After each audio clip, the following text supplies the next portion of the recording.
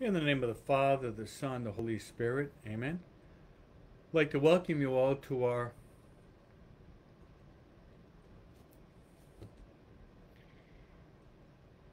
in the name of the Father, the Son, the Holy Spirit. Amen. Perseverance family, it's great to be with you. And as always, we'd like to start off our conversation today by inviting the Blessed Mother to be with us.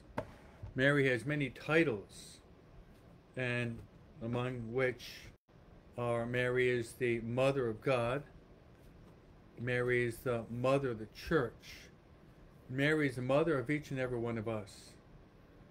Also, we invoke Mary and the Hail Holy Queen. Mary is our life, Mary is our life, Mary is our sweetness, and she's our hope. So let's lift up our hearts, our minds, our souls to God through Mary by praying the prayer that Mary loves most. That prayer is the Hail Mary. Together. Hail Mary, full of grace, the Lord is with thee. Blessed art thou among women, and blessed is the fruit of thy womb, Jesus. Holy Mary, Mother of God, pray for us sinners, now and at the hour of our death. Amen. So now we'd like to invite to be with us Mary. We'd like to invite to be with us our spiritual guide or director. Our spiritual guide or director is the Holy Spirit. The Holy Spirit has many titles.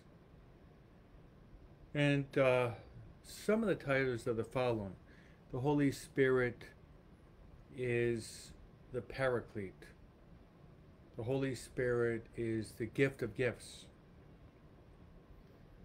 The Holy Spirit is also known as our sanctifier. The Holy Spirit is also known as the sweet guest of our souls. Holy Spirit is also known as our counselor. Holy Spirit is also known as our consoler. Holy Spirit is also known as our intimate friend. And St. Paul says the Holy Spirit teaches how to pray. St. Paul says we don't know how to pray as we ought, but it is through the Holy Spirit who intercedes for us with ineffable groans so we can say Abba. Abba, which means daddy or father. So let's ask the Holy Spirit to give us a lot of light, a lot of peace, a lot of joy on the feast day of another great saint. So let's pray to the Holy Spirit with these words. Come, Holy Spirit, fill the hearts of your faithful, and enkindle within us the fire of your divine love. Send forth your Spirit, and they shall be created. Thou shalt renew the face of the earth. Let us pray. O God, who did instruct the hearts of your faithful by the light of the Holy Spirit, grant us by the same Spirit we may be truly wise, and ever rejoice in his consolation through the same Christ our Lord. Amen. Our Lady of Fatima, pray for us. Saint Joseph, pray for us. Saint Michael, pray for us. Saint Gabriel, pray for us. Saint Raphael, pray for us. Saint Ignatius, pray for us. Saint Faustina, pray for us. Saint John Maria Vianney, pray for us. All God's angels and saints, pray for us. In the name of the Father, the Son, and the Holy Spirit, amen. So welcome all to our Perseverance family, and By means of encouragement, I will pray for all of you in the Opus Dei, and that means in the great work of God. The great work of God is the holy sacrifice of the Mass. So when I celebrate my Mass today, I'd like to place you on the altar and your intentions. I'd like to offer these intentions for you. First of all, for our sanctification. That all of us will strive to become the person that God wants us to be. And that is to become the saint that God wants us to be. As we celebrate a saint today. So I'd like to pray for all of you in a very special way for your sanctification. Calling to mind the words of Jesus himself, be holy as your heavenly Father is holy. My second intention would be I'd like to pray for your families, for those that you have charge over, your children, and some of you are grandparents, that these days or weeks of vacation would not be wasted by laziness, but you would help your children to use their time profitably. That means that time is a precious gift to all of us. We should use it. We should use it in a way that's pleasing to God. Bring your children to daily Mass. Here in the parish we have 4 Masses, 6, 8, 12, and 6. Have them carry out their chores and keep your home an orderly place. And get your children to play sports. Get out there and do physical exercise. Physical activity is good for us. Then from sports to reading. Reading good books can nourish our minds. Yes. Reading good books can nourish our minds. Books can be our best friends. Then allow your children to cultivate good friends. A good friend can be a true treasure, no doubt about that. A good friend can truly be a good treasure, no doubt about that. So, also have your children cultivate their talents and to avoid laziness. What might be these talents? It might be musical talents, learning how to play the piano. Artistic talents, learning how to paint. Writing talents, learning to write essays or poems. Social talents, learning how to speak. All these are talents that God gives to us, and we're called to use these talents to sanctify ourselves as well as to build up the kingdom.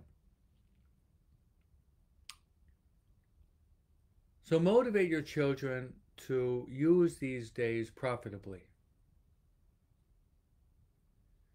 Then the third intention I'd like to offer for you would be that all of us would have a real strong desire to grow in our prayer life. Yes. Because our sanctification, our growth in holiness, our growth in holiness depends a lot upon our prayer life. Upon our prayer life. May God help us to grow in our prayer life. Because we become holy in as much as we're united to God. Our union with God comes especially through our life of prayer and our sacramental life. So those are my intentions. I'd like to offer to all of you in our Perseverance family, and you pray for me and I will pray for you.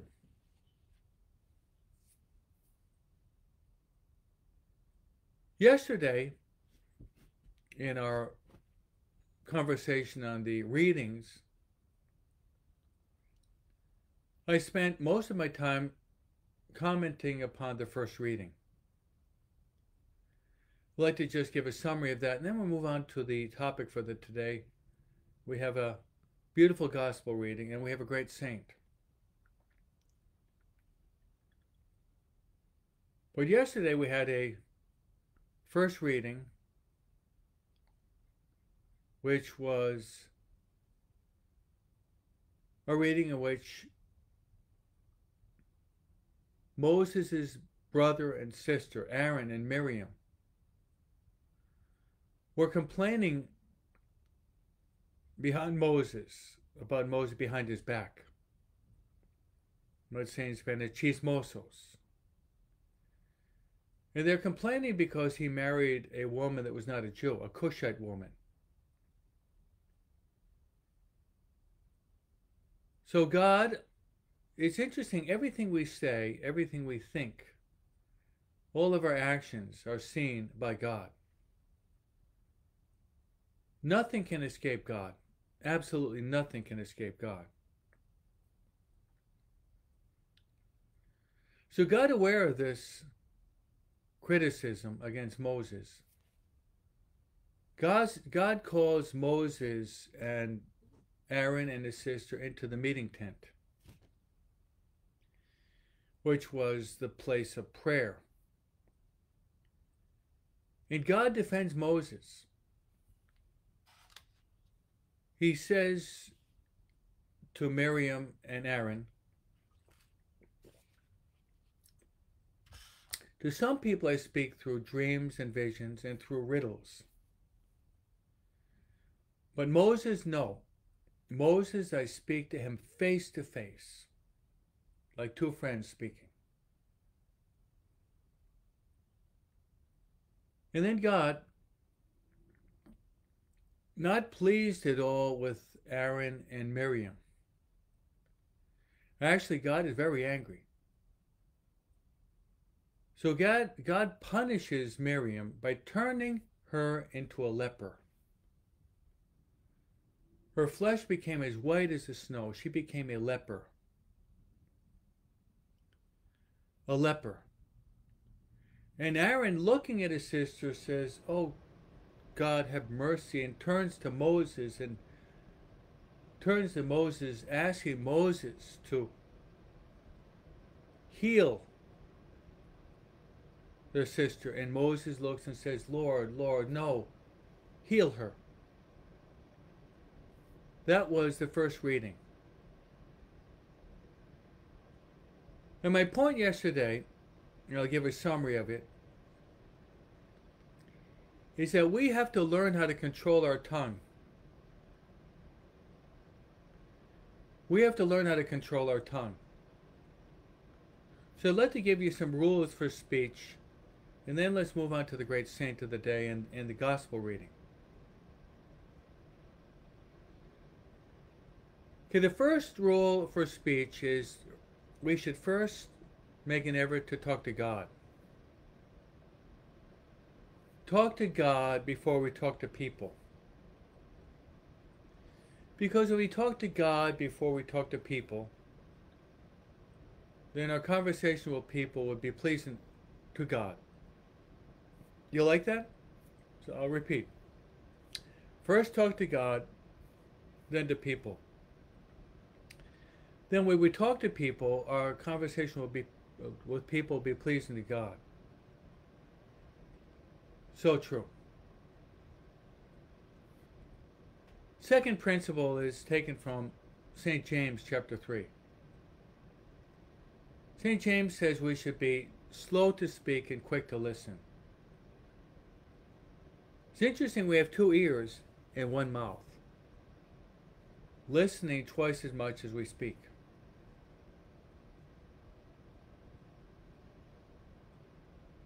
Third principle is we have to learn to think before we speak. We shouldn't follow our impulses. If we're only impulsive, we follow our impulses, we're going to get into danger. We're going to get into trouble.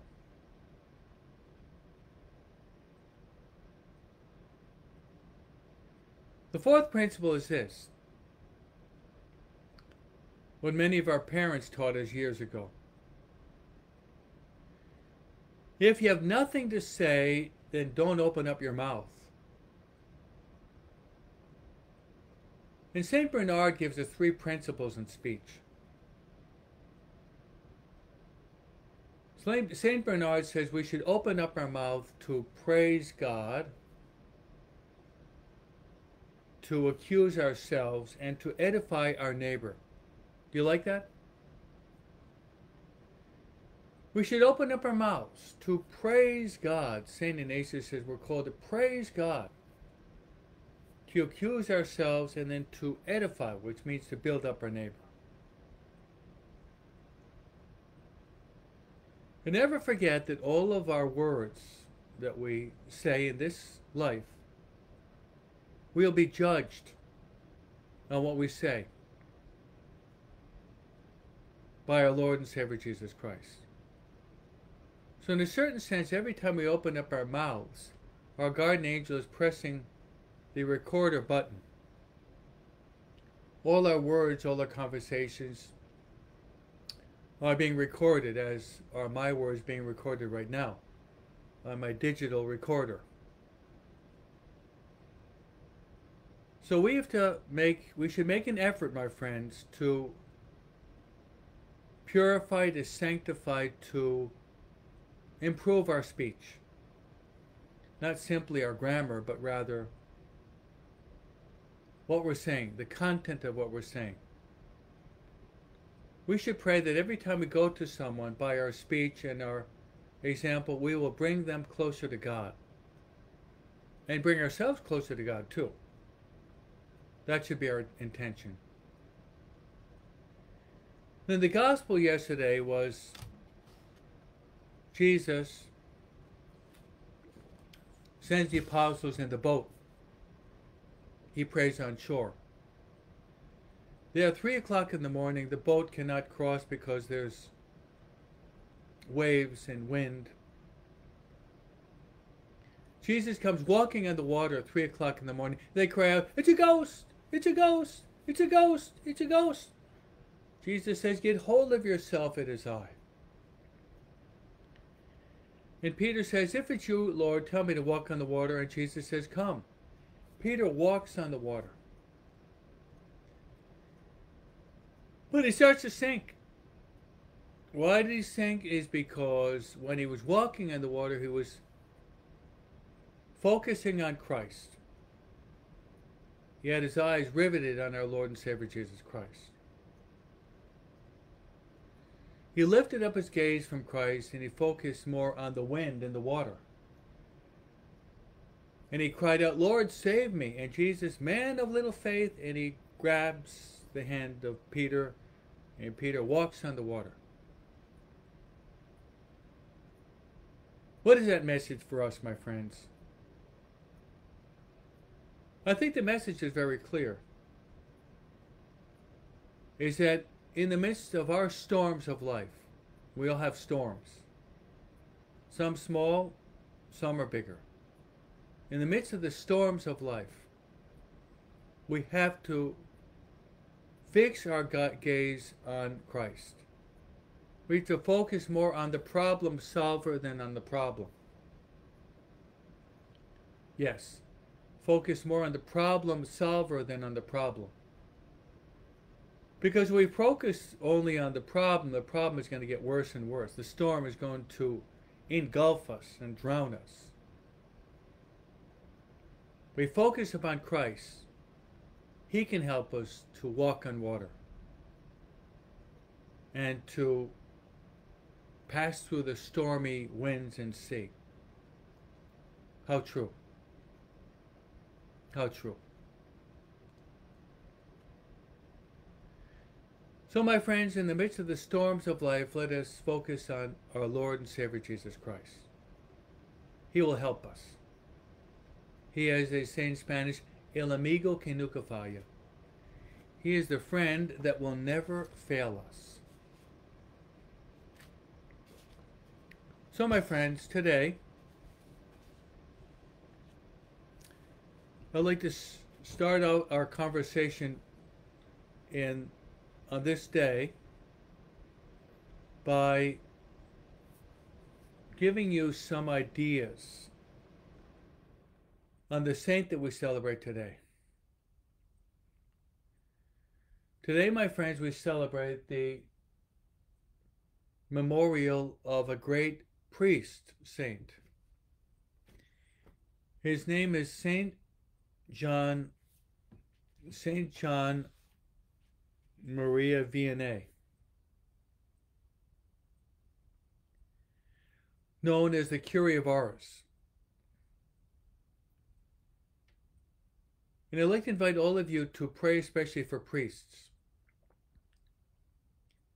because he's a true model for priests. So much so that Pope Benedict XVI, when he called the year of the priest, he chose this saint to be the model of priests. And he's actually the patron of parish priests. His name is Saint John Maria Vianney, but also known as the Curé of Ars. So he was born on May 8th, 1786, and died today. He died today, August 4th, 1859. 1859. The Curé of Ars. Okay, he was born into a very difficult time in church history, in a country that was in real turmoil. He was born in the time, my friends, of the French Revolution. And as a result of the French Revolution, the government, it was somewhat like the Cristero movement in Mexico in 1928 to the early 30s, which the government wanted to suppress religion. They tried to suppress religion in Mexico, but also in France. They tried to suppress religion in the 1700s, in the early 1800s. That's when he was born. So he had to make his first Holy Communion in the barn, which a priest had to come in and do it behind the government's back. As would happen during the Cristeros, many of the practices of religion had to be done on the sly, in which priests could not even dress as priests. Otherwise, they'd be apprehended, thrown in jail, and many of them would be killed.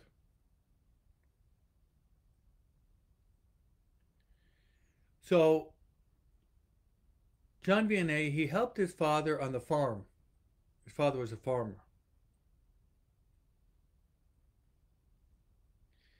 So, preaching and teaching religion was forbidden. So as a result of that, there was just a lot of ignorance in the country. So children and teenagers were growing up without any faith whatsoever. So as time went on and the French Revolution came to an end, Catholics once again were permitted to practice their faith. So young John Vianney wanted to become a priest,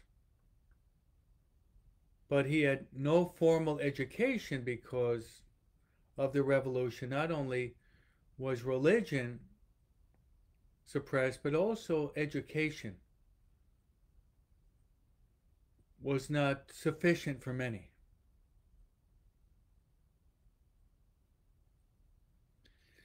So he desired to become a priest, and a priest friend named Father Ballet tutored the Curé of Ars. He took him under his wing and he educated him. Then what happened was the Curé of Ars was drafted into military service. So he was in military service. He deserted military service, came back home, and once again his priest friend helped him to study to become a priest. Helped him to study to become a priest.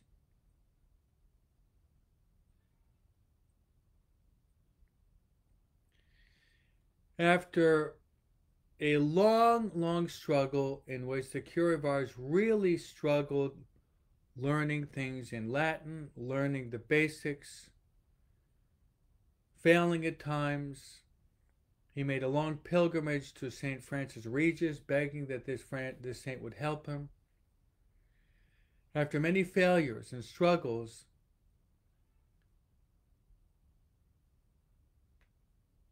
he was presented to the bishop. The bishop asked questions about him. And the bishop was told that he was a man of great prayer and a man of great holiness. So the bishop decided, well, we'll ordain him. So he was ordained to the priesthood against all odds. So the first few years of his priesthood,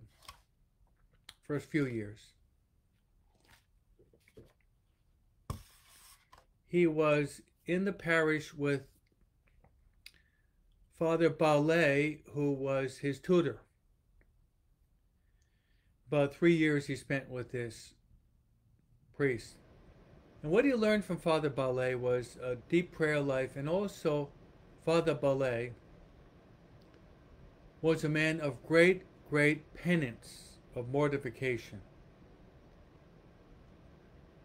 Lived an ascetical life, very serious.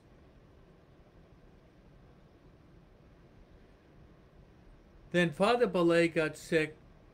He had a wound on his leg, and eventually he got weaker and weaker, and Father Ballet died. Now the bishop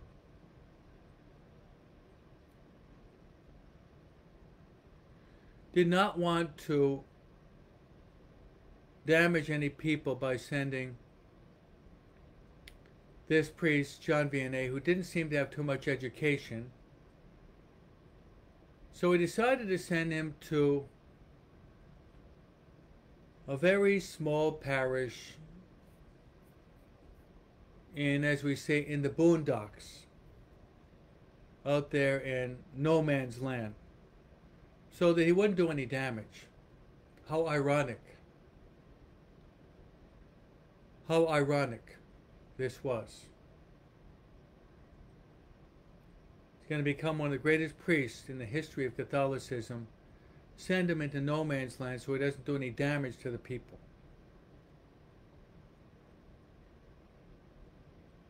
So the Curé of Ars takes off.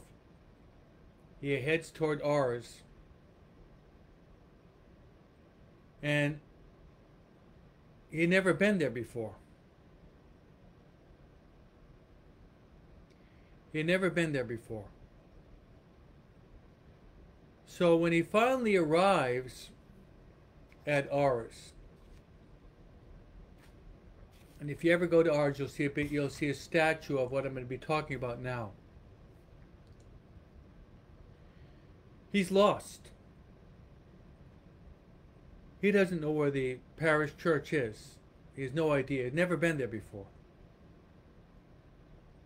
So he meets a little boy, and he says to the boy, "You show me to Ars, and I'll show you the way to heaven." You show me to ours, and I will show you the way to heaven.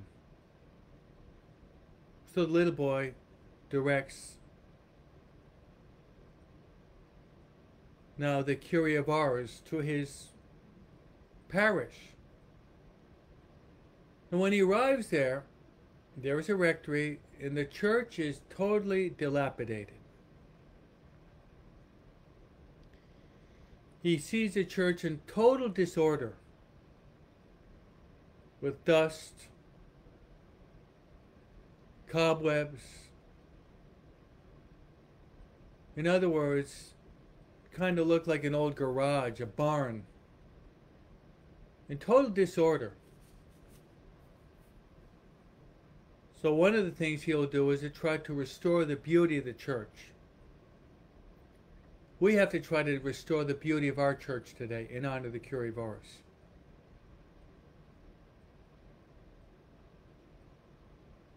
But not only that, not only was the church in disorder,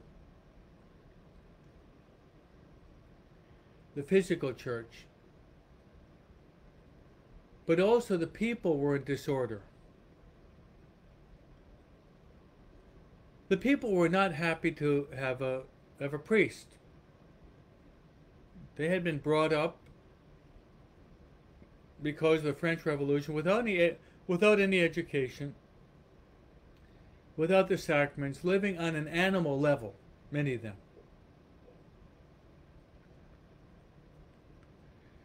So he finds the rectory where his residence, and there are a few things which he considered to be luxury, and he got rid of them. So that he's going to be sleeping on the floor in his bed and living a life of extreme poverty because of his love of God and his love of souls. Now, when he arrives, just one person is going to be going to church. When he leaves, when he ends his life, only one person in the whole parish will not be going. How about that? When he arrives, one person goes to church. When he leaves, only one person in the parish does not go. The exact opposite. Now, what did he do? What was his tactic to resuscitate or to bring to life a parish that was almost completely dead?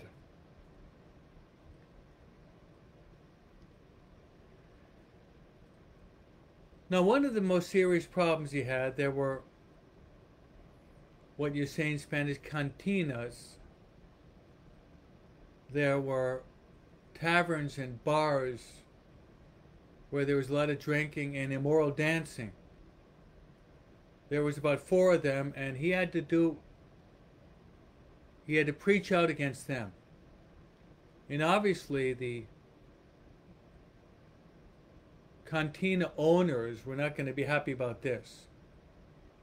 But the Curé of Ars could care less what they thought about it. He wanted to save souls.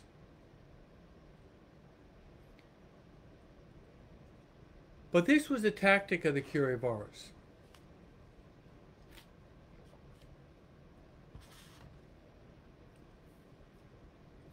Number 1. The Curé of Ars, Jean Vianney, was going to storm heaven. Storm heaven day and night with prayers. He would spend, my friends, long hours, I repeat, long hours in front of the Blessed Sacrament in prayer. Long hours in front of the Blessed Sacrament in prayer.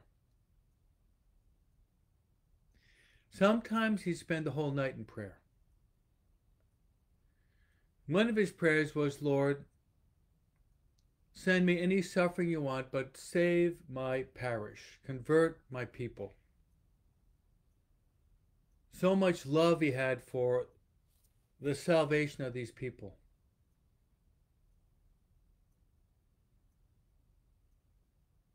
Another thing that he did was the following.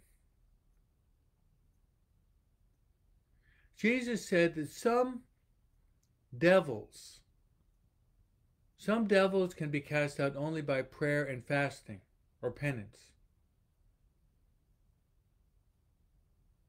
So he applied himself to fasting. What he would do at the beginning of the week, he'd get a pot, boil water, and he would boil potatoes. And he'd eat maybe 2 potatoes a day, around midday. And there'd be days in which he would be fasting the whole day for the purpose of saving souls. For the purpose of saving souls.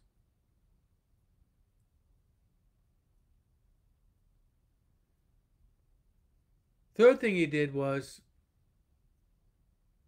in his room, he got rid of his bed, and he'd sleep on the floor. But before sleeping on the floor, he did something else. He would scourge himself to the point also of shedding blood, recognizing that by prayer and penance and suffering, souls could be saved.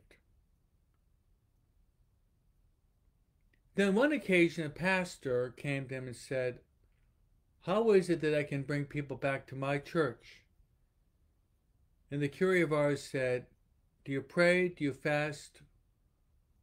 Do you also practice vigilance? Deprive yourself even of sleep?" And the Curé of Ars said, "When you do that, we almost render the devil impotent." So the Curé of Ars would sleep just a few hours at night. So, prayer, long hours of prayer, fasting, deprivation of sleep, sleeping on the floor, scourging himself to the point of shedding blood. As a result of this, my friends, things happened. Not just like this. Because one of the virtues we see in the Curé of Ars is that of his infinite patience. Patience with God, patience with others, patience with himself, patience, patience, patience. How important it is that we beg for the virtue of patience.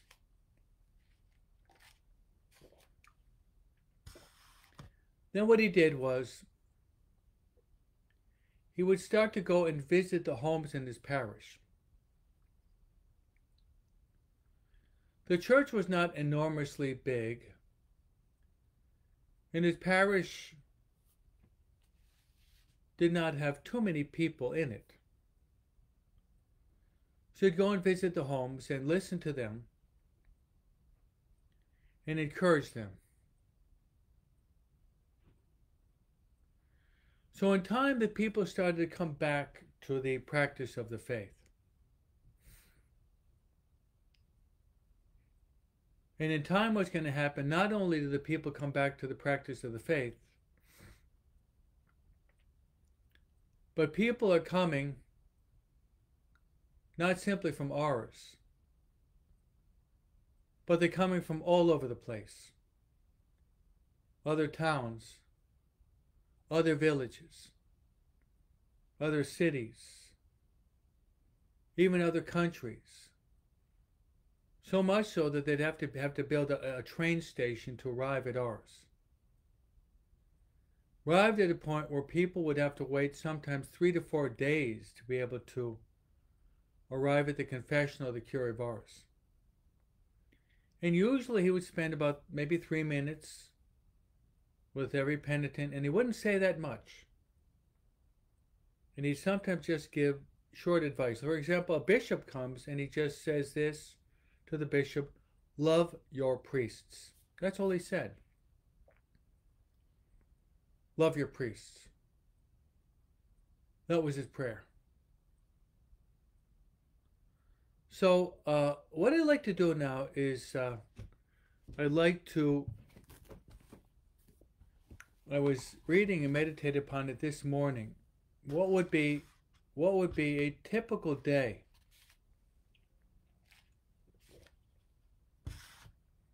What would be a typical day in the life of the Curé of Ars? Now think about your typical day. Maybe look at the day you give the 24 hours. How do you use your time? On Sunday, in which we celebrate the feast day of St. Alphonsus Maria Liguori, St. Alphonsus Maria Liguori did so much because he was a man of God. He was filled with the Holy Spirit. But also St. Alphonsus Liguori, like many saints, and very much like the Curé of Ars,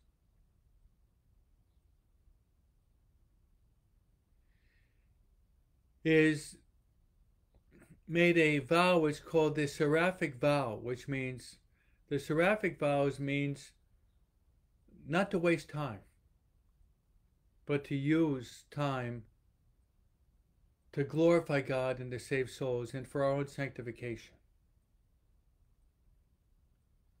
So what I'd like to do with you right now is I'd like to go through a typical day in the life of the Curé of Ars, known as Saint John Maria Vianney. And just to think about how he used his time and how do we use our time. I'd also of you to pray for more priests, because the harvest is rich and the labors are few, as well as for the sanctification of priests. Okay. What I'm going to do now is, this is when the Curé of Ars has already broken through the resistance of the people. Those 4 cantinas or bars, they were all closed. The owners, of course, were very angry at the Curé of Ars because they lost their business. But these cantinas or bars were keeping people away from God. People were drinking. People were giving into immorality. People were becoming slaves of their passions. So much so that the Curé of Ars said this. Listen to this, and this would get the bar owners furious. Whenever anyone goes into one of these cantinas or bars, he leaves his guardian angel outside and he walks in with the devil. Wow. Remember, I once said this in Argentina, because there's a lot of cantinas there. I don't think that the young people like that homily at all. I repeat, when someone goes into this bar cantina, he leaves his guardian angel outside and he walks in with the devil. That's his chaperone. So the Curé of Ars was able to, through his prayer, penance, preaching, he's able to close these sources of deprivation, sources of sin.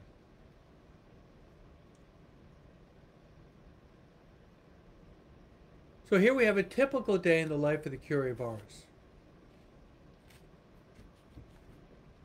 He he would get up in the morning. Guess when he would get up? He'd get up at midnight. That's right. Many people are going to bed. He's getting up.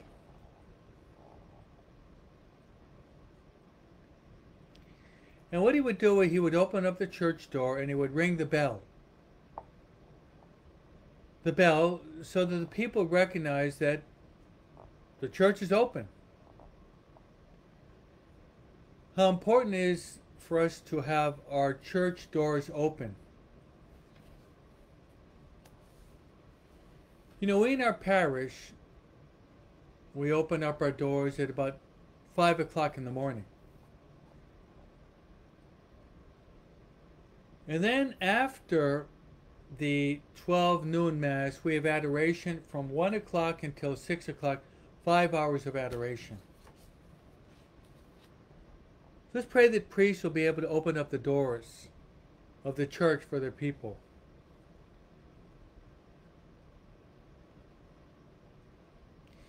And after spending some time in prayer in front of the Blessed Sacrament, don't forget this is midnight, 12 midnight.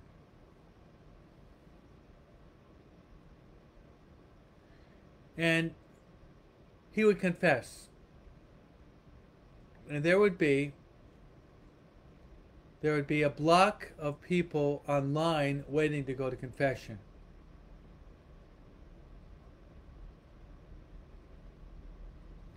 Now, from midnight until about 6 o'clock, the Curé of Ars had a style. He had a pastoral style. He would first confess the men. That's right. So the first block of time was dedicated to men.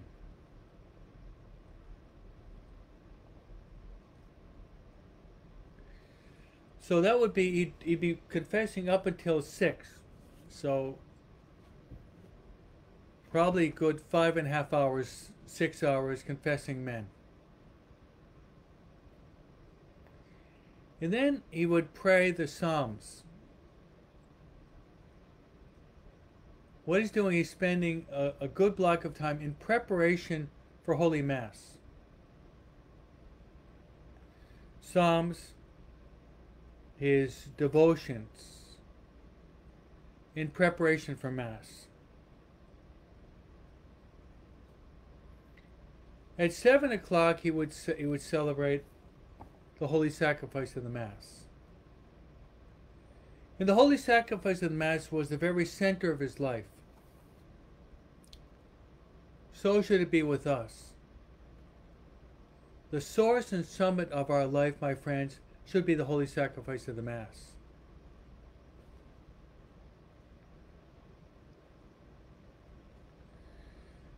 The bishop, seeing how hard he worked, said that after Mass he should go and have a little breakfast. So he'd go and have a little bit of milk to drink.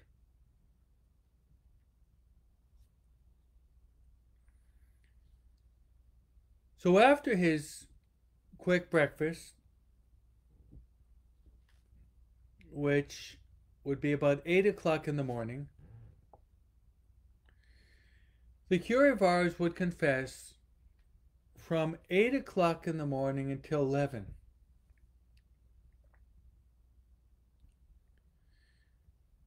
And he'd confess the women. That's right, he'd confess the women. So first the men early in the morning. Then from 8 o'clock to 11 o'clock he'd confess the women. Now here's another very important element of his life. At 11 o'clock, the Curé of Ars would come out of the confessional, and he'd still have a long line. And he'd go into the pulpit, and he would teach the people catechism.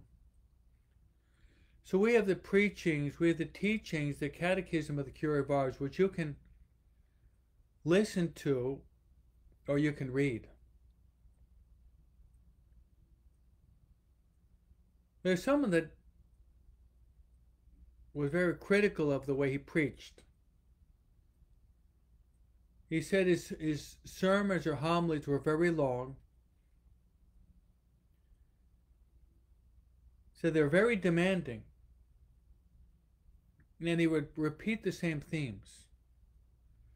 But people were converted because he was anointed with the Holy Spirit. He would denounce the evil of vice and the beauty of virtue.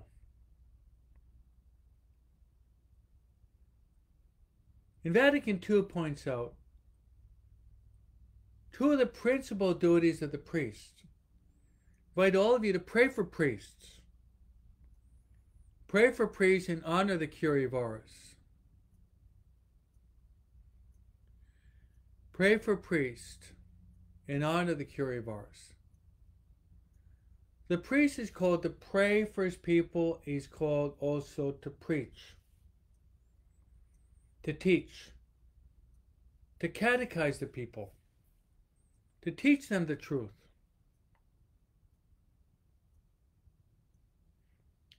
So from 11 until about noon, the Curé of Ars would be teaching the people.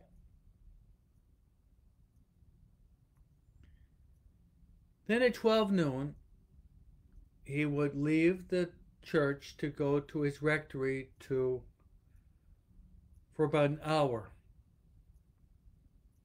Sometime for him to make it, he'd have to have a handful of medals and throw them up in the air, and the people would grab onto him so they wouldn't grab onto him. When he arrives at the rectory between 12 and 1, he'd have a meal. And as we mentioned earlier, he would boil potatoes at the beginning of the week. He'd have about 2 potatoes a day. Then he would shave, sometimes rest a little bit, and also he would visit either the poor, or he actually established, my friends, an orphanage for poor girls. An orphanage for poor girls that were in danger. So he would sometimes go and visit his orphanage, which was right next to the parish. All this was done in about an hour. In other words, he didn't waste time, did he? Then at 1 o'clock,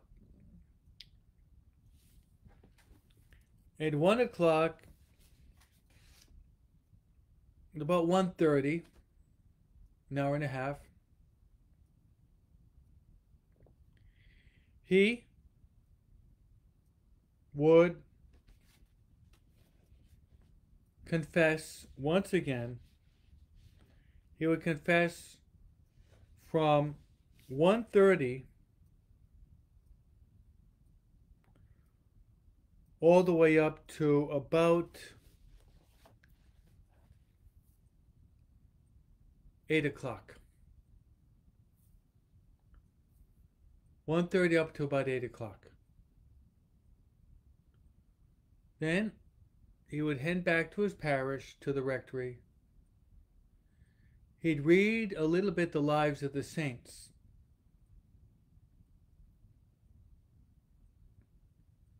And then he would go to bed. So he only have 4 hours there. He would sleep on the floor. He would sometimes scourge himself. And not only that, but the Curé of Ars had a visitor. The visitor was the devil. The devil would come to visit the Curé of Ars. He would insult him. He would drag chains. Sometimes he'd even set his room on fire. And at first the Curé of Ars was a little bit scared, but then he would not worry at all. So much so that the more commotion that he experienced from the devil, the more he'd rejoice. And he said when there was a lot of commotion from the devil, then the following day there would probably be a big fish. In other words, there would be a big sinner that would be coming to Ars and go to confession. Once a lawyer traveled a long way to see the Curé of Ars. And afterward they asked the lawyer, "What did you see in Ars?" And the lawyer said, "I saw God in a human person." The Curé of Ars reflected great holiness of life. So my friends, that would be the typical day of the Curé of Ars. Basically working from 12 to 8 o'clock with an hour and a half break at midday. Eat a little bit, shave, rest a little bit, visit the orphans, maybe visit a sick person. In other words, what we see in the Curé of Ars is a man totally dedicated to God, to his vocation, to his mission, and to the salvation of souls. So I think, my friends, we have to pray for priests. Pray that we get more priests. Pray that we get holy priests. Pray that we have priests that are very zealous to praise God and to save souls. And I have a surprise, I have a gift. Right here I have a first-class relic of the Curé of Ars.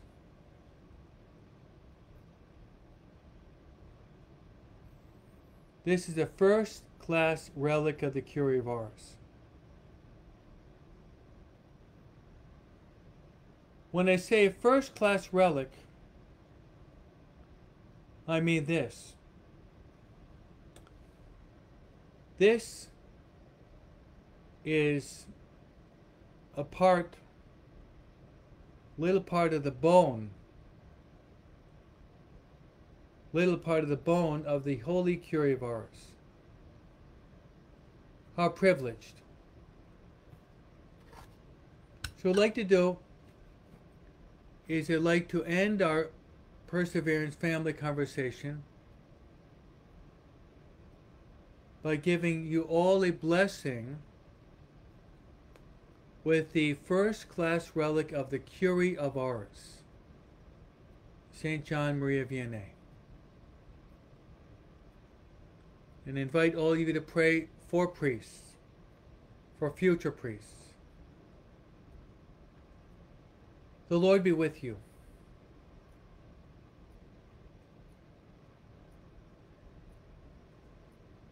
Through the intercession of Saint John Maria Vianney, may God bless all of you in a very special way. In the name of the Father, and of the Son, and of the Holy Spirit. Amen. Saint John Maria Vianney, pray for us.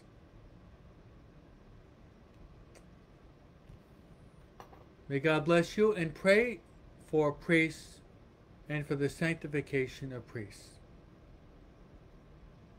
Because your sanctification, your holiness, depends a lot upon having holy priests that love God and want to work for the salvation of souls. So in honor of the cure of ours, pray for priests and for the sanctification of priests. Amen.